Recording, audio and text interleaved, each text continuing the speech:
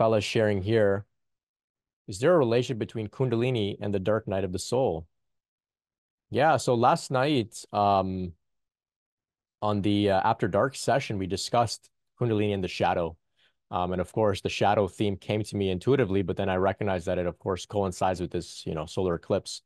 So Kundalini shines the light, can really bring us to the states of incredible oneness, unity with God, unity with the divine, states of yoga, self-realization, peace, bliss, etc. It's fantastic. Sometimes we think that when we have those experiences, we think we've made it, it's done.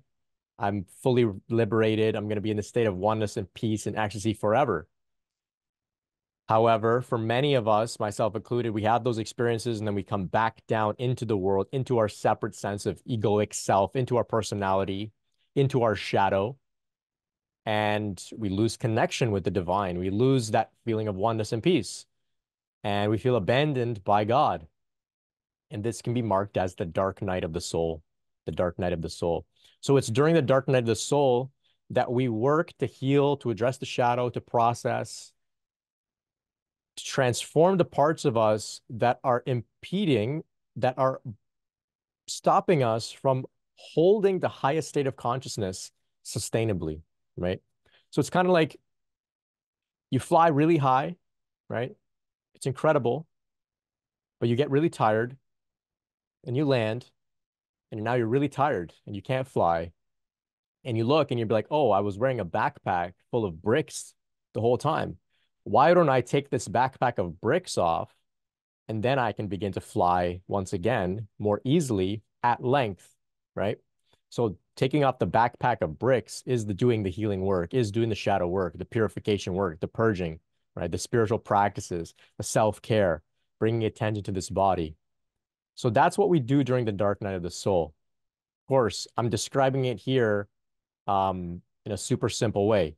When you're in the midst of it, when you've been flying really high and had a connection with the divine, the transcendent experience, and then you come back down to earth, it can be heartbreaking. It can be devastating. You can feel incredibly confused.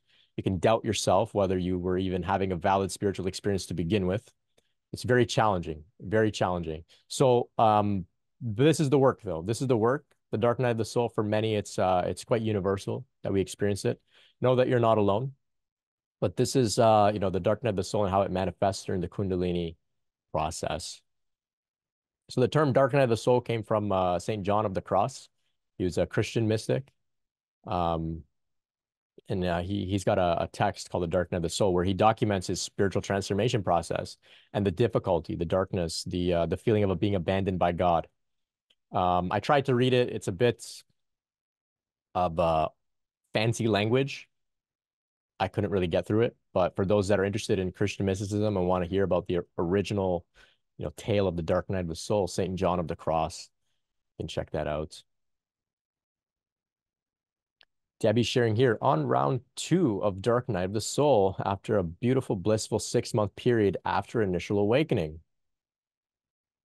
Yes, this is exactly what I mean.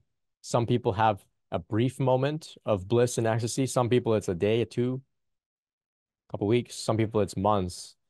And when it lasts for months, it can actually be more difficult because over the course of 6 months, I'm sure you got quite used to being in a state of bliss. It feels like, this is probably going to be around forever.